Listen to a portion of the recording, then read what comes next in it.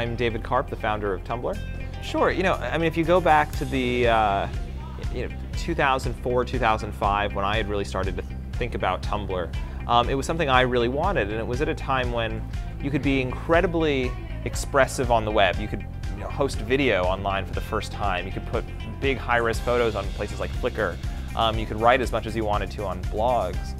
But at the same time, the technology was becoming incredibly capable. It was getting more and more separated. It was very hard to create one thing in one place that was you, that really represented you and your identity, and that you could be proud of. And instead we were getting little separate creative tools all over the place that gave us a chance to present a little piece of ourselves.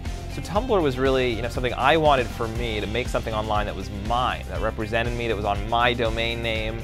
I bought davidslog.com years before I bought tumblr.com, actually. My domain name, make it look exactly the way I wanted and post my stuff there. It's the same stuff that I'm dreaming about these days. Ever since this community of creators showed up on Tumblr, they've been our mission, empowering them to make their best work and get it in front of the audience they deserve. That's something that we've been hard at work at for 6 years now. That's not changing.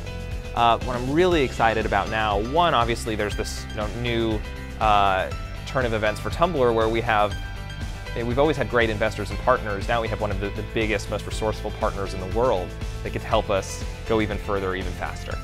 There's that. But beyond that, the technology is the most capable that it's ever been.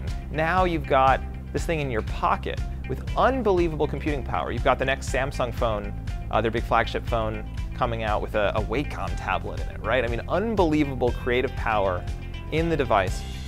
It's connected to the internet. When you're done making the thing that looks great, you can put it out there on YouTube or Tumblr. You never ask anybody for permission.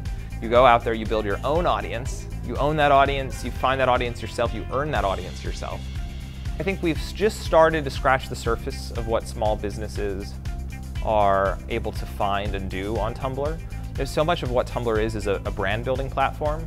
So when you think about these creators, they're building their reputation, their careers, their presence out there in the world, and their identity out there in the world, often from scratch.